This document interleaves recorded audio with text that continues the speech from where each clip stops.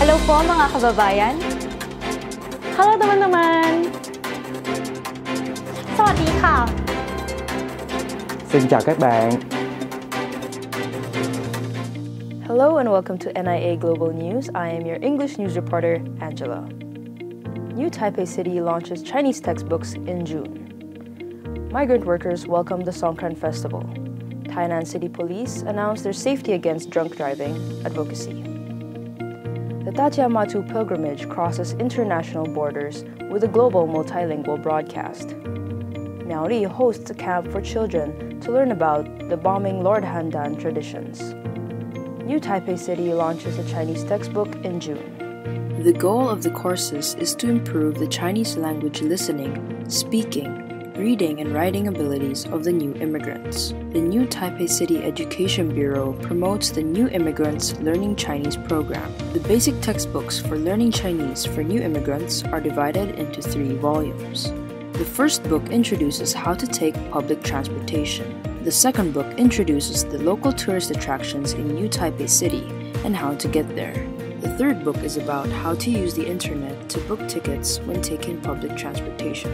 This new set of Chinese teaching materials will be released in June. Migrant workers welcome the Songkran Festival. Tainan City Police announced their safety against drunk driving advocacy. Every year from April 13th to 15th, not only is it Thailand's traditional splashing water festival, but it is also their New Year's celebration. On this traditional day, the Thais celebrate but neither overdrink nor drunk drive.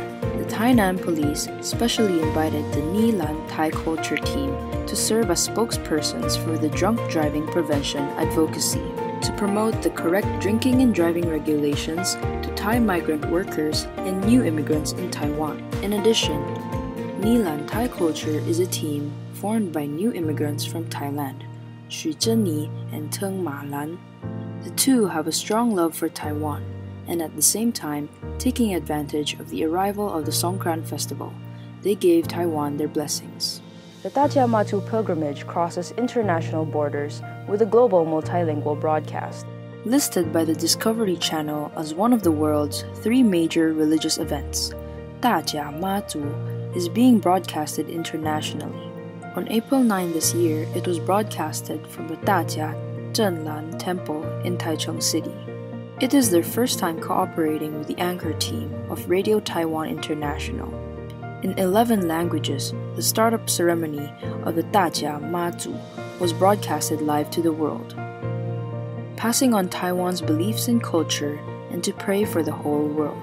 Miaoli hosts a camp for children to learn about the bombing Lord Handan traditions.